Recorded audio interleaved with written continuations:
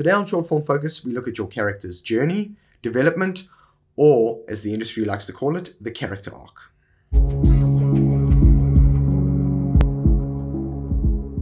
For the purposes of this video, when I talk about character, I'm referring to the protagonist of the story.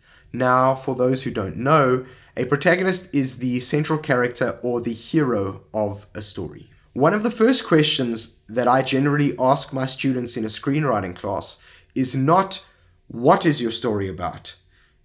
I always ask them, who is your story about? The protagonist is always the most important character in your story, because this is the character that your audience identifies with, follows, and roots for during the course of the film.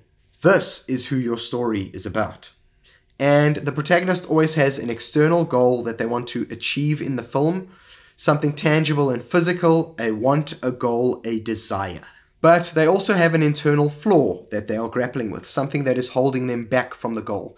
And this internal flaw usually teams up with the antagonist or bad guy and prevents the protagonist from achieving the goal. Remember, the antagonist wants exactly the same thing as the protagonist, but this character has a completely opposite moral worldview. The protagonist needs to go through a change during the course of the film before they can overcome and conquer the antagonist and achieve their goal. Essentially, the protagonist needs to realize their internal flaw and overcome it before they can defeat the antagonist and achieve the goal. Let's look at The Exorcist as a film example.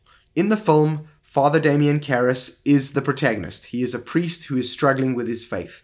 When his mother dies, he completely loses his faith. And him losing his faith is his internal flaw. He is a priest without faith in God.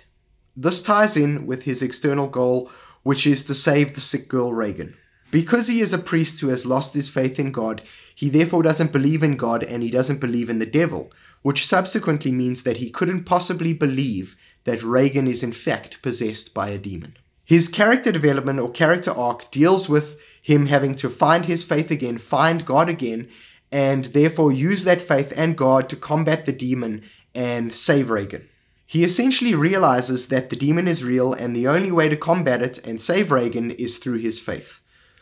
I won't give the ending of the film away for those who haven't seen it.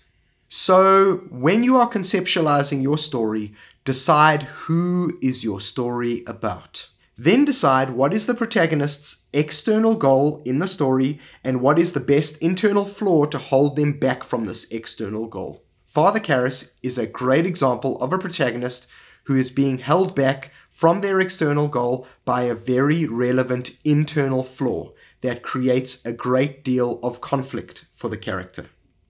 Conflict is extremely important because it is what drives the story.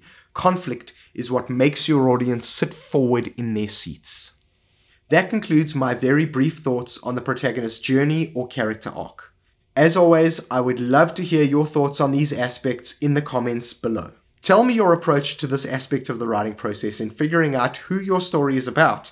Don't forget to subscribe to the channel so you never miss out on a new video, and hit that bell icon so you get them notifications. Also, don't forget to like us on Facebook and follow us on Instagram, which I will link below, and comment on these platforms because I want to hear from you about the type of content you want to see on the channel. And until next week, remember, it all starts with a story.